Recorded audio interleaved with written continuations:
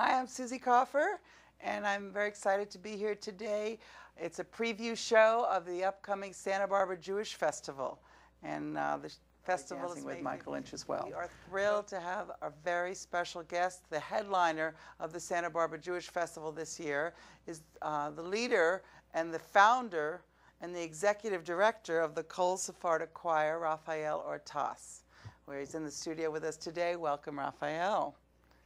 Thank you for being here, and as I say, it's a very special day today to have Mr. Ortasse with us, and he's going to be talking, we're going to be talking about an amazing project that he has put together of the Sephardic Jews, and he represents the Sephardic Jewish people, a CD that has just come out, a very long-awaited CD, and I really want to ask you about this because it's an incredible project.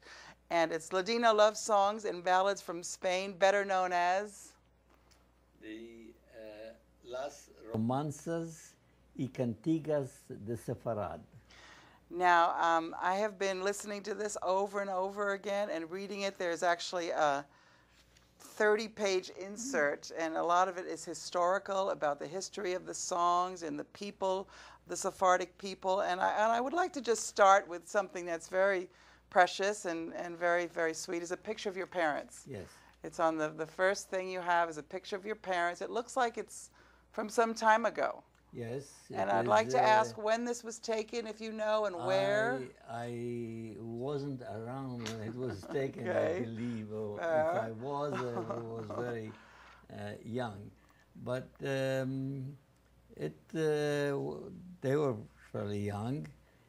And I chose that picture because, again, it depicts the youth and vitality, and they had a lot of it.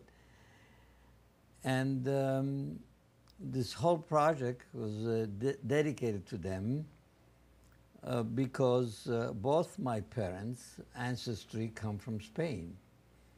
And that is where the Sephardic Jews primarily originated. And a lot of people ask, well, how did they get there? And it's very briefly, it's a whole history. When the Romans ruled Judea, at the time it was called, there was a revolt in 70 A.D. 70 A.D. 70 A.D. Okay, we're going back a bit here. Yeah, the Romans exiled the elite of the Jewish people to Rome. Okay. And it was a custom at the time, so because the elite usually were the danger to, again, to revolt against the rulers.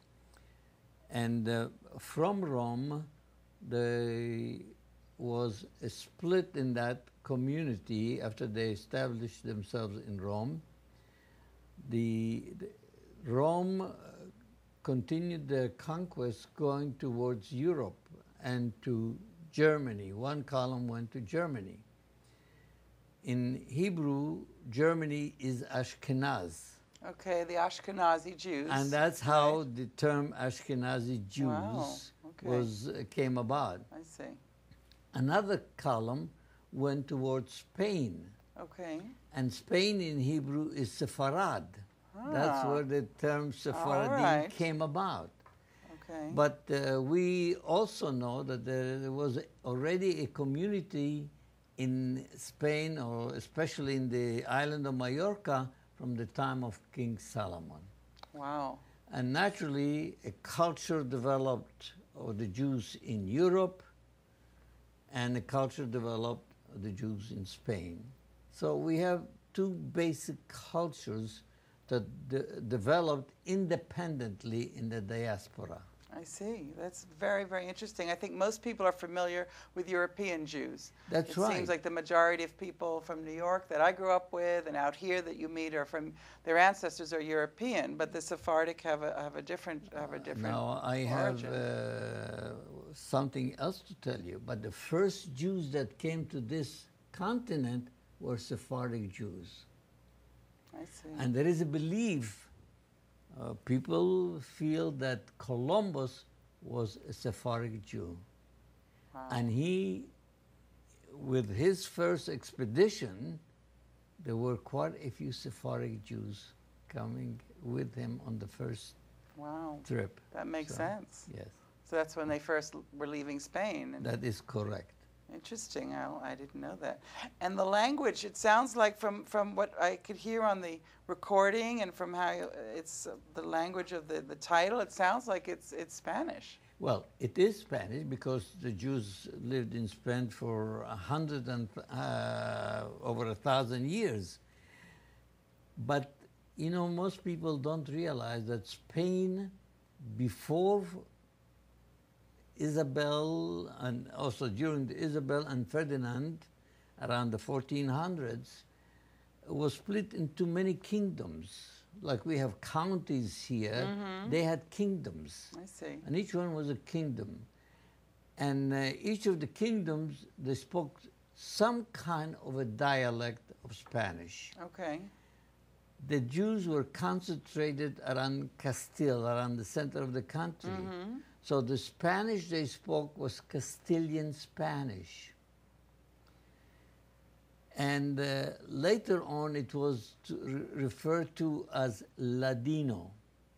Ladino because it comes from the word ladrar in Hebrew, which means to speak. So it means the spoken language of the Jewish people. So it was Ladino. So it was combined with some Hebrew as well? Well, there was a few words of Hebrew, but later on, after in 1492, after the Jews were expelled from Spain, they traveled to different countries, to the Mediterranean countries, to North Africa, to Yugoslavia, to Italy, to Bulgaria,